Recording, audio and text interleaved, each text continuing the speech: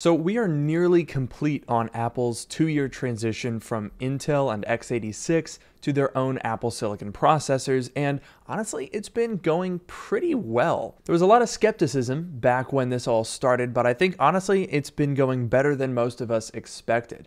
However, if we look back on the Windows side, well, not a lot has happened. A couple of years ago, when Windows on ARM was announced, it seemed like perhaps the PC side of things could also start moving in this direction, but until now, not that much has happened, at least until today. A new device called Project Volterra could give us some insight into what Windows on ARM could look like in the future, and might honestly give us some clues into maybe the return of Boot Camp on the Mac?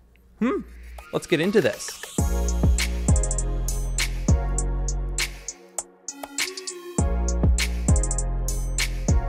Oh hey, almost didn't see you guys there. I was relaxing in my Autonomous Ergo Chair Pro.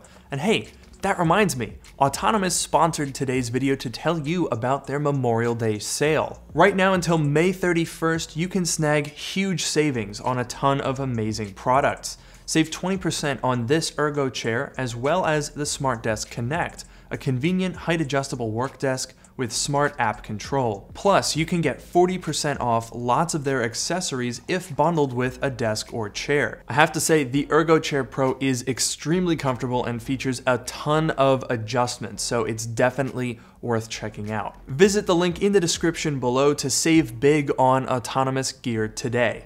And now let's get back to the video. Okay, so first of all, yes, Windows on ARM has existed for a little while now, and in terms of mainstream consumer products that you can buy that use it, there are six. If you're shopping for Windows on ARM, you can choose from this dizzying array of products, including the Microsoft Surface Pro X, the Samsung Galaxy Book S, the Samsung Galaxy Book Go, the Acer Spin 7, the HP Elite Folio 2-in-1, and the HP Laptop 14. With so many choices, you'd be hard-pressed to find a device or a lifestyle that doesn't suit your needs. Okay, I'm kidding. All of those are terrible rubbish. And pretty much the consensus for Windows on ARM has been that it's not good. It's just not good. You can kind of think of Windows on ARM as almost Chromebook levels of basicness. I mean, one of the main reasons that people talk about using Windows is because of app compatibility, which with x86 is undeniably true when compared to Apple Silicon. But if you go to Windows on ARM, you're going to have even less app compatibility than macOS. So forget gaming. I mean, even if you could run the game, the hardware isn't good enough to run it well, and most applications just straight up won't work because, quite frankly, Microsoft hasn't put the time in and OEMs haven't put the time in to actually make this happen. It's sort of a chicken and the egg situation here in terms of supply and demand, because on the one hand, you have Microsoft and OEMs who say, well, there's not really a demand for Windows on ARM because, I mean, we have to go through all this work to develop this entirely new system and the computers to run it on, and then people don't even seem to want to buy it. But maybe people don't want to buy it because it sucks, and if it was better, like in the case of Apple Silicon, people would see the benefits of and choose it. And then on top of that, there was the Qualcomm exclusivity agreement with Microsoft that completely stamped out competition. And in addition to that, I mean, you have to imagine that OEMs have deals with AMD and Intel that would prevent them from just willy-nilly choosing other CPU manufacturers. So all in all, yeah, there are a lot of reasons why Microsoft has so far been pretty quiet on transitioning to ARM, but things might be starting to change. During Microsoft's developer conference Build 22, they introduced a new project called Volterra. And this thing basically looks like a Mac Mini clone. Project Volterra is a small little micro PC that kind of looks like a Mac Mini, even though it's actually made out of recycled ocean plastic rather than aluminum like what Apple does. So they haven't released any specs, but it runs a Qualcomm Snapdragon system on a chip that's ARM-based. And that's actually a really big deal because this is almost word for word what Apple did back in 2020, albeit Microsoft is being a lot more low-key about it. In a blog post, Microsoft's Panos Panay said, with native ARM64 Visual Studio, .NET support, and Project Volterra coming later this year, we are releasing new tools to help you take the first step on this journey. Ding, ding, ding, ding, ding, ding, ding, ding, ding. Alarm bells going off here. Does that sound familiar? Because it should. That's basically exactly what Apple did at WWDC 2020 when they started handing out these $500 DTKs that ran on the A12Z. That's exactly what happened. Now, I will say, Microsoft's language here is a lot less forceful than Apple's, because when Apple announced that they were doing this transition, they went all in. They really put all of their chips on this. They said, this is it. This is the future. We're going to be ditching x86 completely. So if you are on the Mac train, then you need to be on the Apple Silicon train. Microsoft isn't doing that here, and I think that could be a bit of a problem.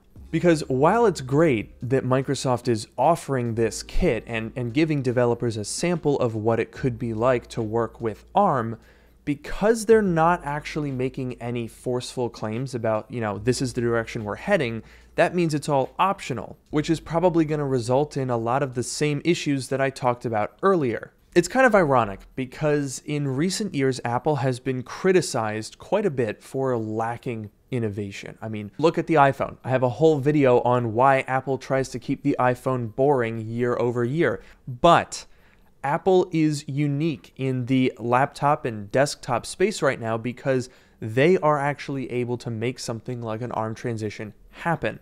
So it's kind of ironic because in many ways they get criticized for lacking innovation, but because of the way that they do things, where they have complete control from top to bottom, from manufacturing to software, they can say, we would like to do ARM. Okay, everyone's doing that now. Whereas Microsoft, really the best they can do is give developers the option and hope that the marketplace takes it in that direction.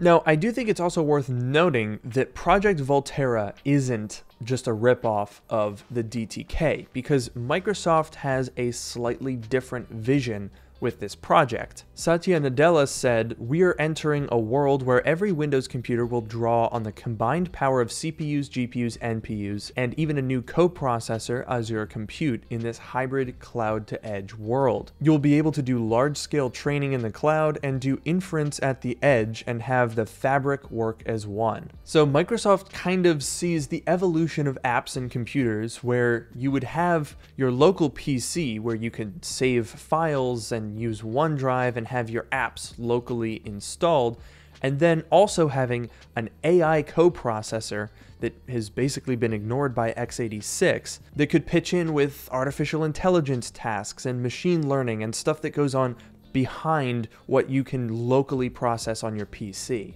To me, that sounds a little bit grandiose. I don't know that we are necessarily reaching a point where we're going to have like these big brother servers that are like doing all this work behind the scenes, and then our local computer is just like a little streaming device. Those services exist and they're useful, but it's hard to say for sure whether that's, the future. But from a perspective of utilizing additional capabilities offered by ARM devices, this I think is very positive news, because if you were hoping that Boot Camp would come back, well, I mean, if Microsoft is actively working on bringing more support to ARM, then that can only really help. But regardless of how you look at this, this news is pretty significant because it means that Microsoft is recognizing the benefits of using ARM processors, and that could honestly have implications that we can't even think of right now. So I'm curious to know what you guys think of all this. Let me know in the comments below whether you think Boot Camp could come back to the Mac. And with that, make sure to like, comment, subscribe, and I'll see you in the next one.